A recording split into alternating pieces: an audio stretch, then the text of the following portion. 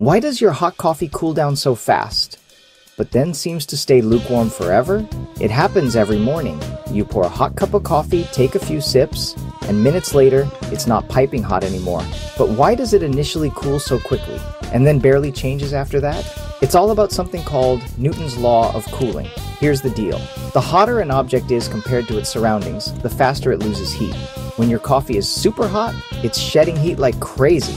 But as it cools, the temperature gap shrinks, and so does the heat loss. Here's a cool fact. About 70% of a hot drink's heat loss happens in the first 10 minutes. That's why if you leave your coffee for 20 minutes, it feels almost the same at 20 as it did at 10. And blowing on it, you're speeding up convection. Moving air replaces the warm air above the cup, cooling it even faster.